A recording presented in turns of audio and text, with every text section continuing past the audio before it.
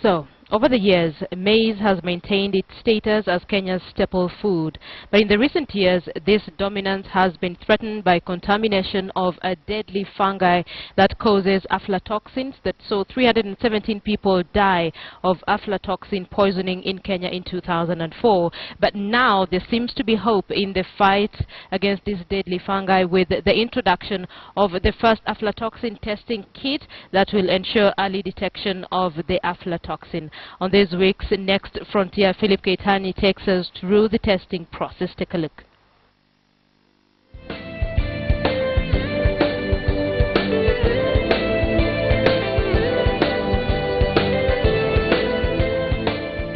The 2004 outbreak of acute aflatoxin poisoning in Kenya was one of the most severe episodes of human poisoning in history. A total of 317 cases were reported by 20th July 2004, with 39% of the people having ingested the contaminated maize suffering fatalities.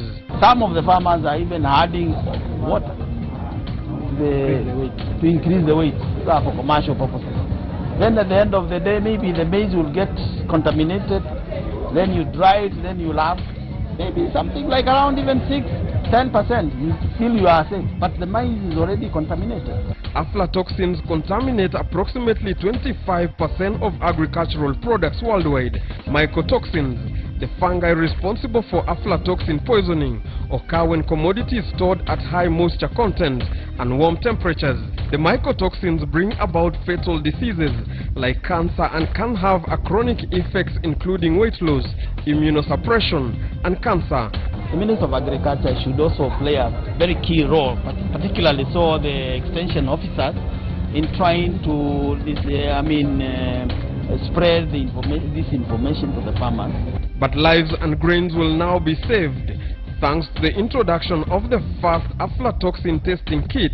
The Helica Biosystem kit is designed to quickly extract and screen corn or wheat for the presence of total aflatoxin. People who deal a lot of cereals, before they take maybe large shipments of grain from different people and resupply to the market, they can test for themselves, basically using maybe just a qualitative test. The kit includes a specific antibody solution that reacts with the presence of aflatoxin. We then determine the specific level of contamination in the range of 0 parts per billion to 100 parts per billion.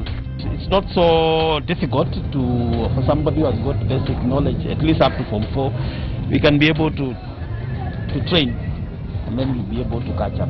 The kit could not have come at a better time for the country. Kenya is one of the world's hotspots for aflatoxin, with what is believed to be the highest incidence of acute toxicity ever documented. Once you buy the kits from the shops, you trust safe, so you don't test it. But these guys produce them, so these people, before they even take raw materials from farmers, produce the feeds, they need to know the exact concentration of toxins in their raw material, because from then we get the product, which wasn't something we can do and we can't know. With the introduction of this cheap and rapid aflatoxin detection kit into the country, even ordinary Kenyans can now do simple aflatoxin testing to see if the flour they've bought from the supermarket is safe for human consumption. Keitany for the Next Frontier.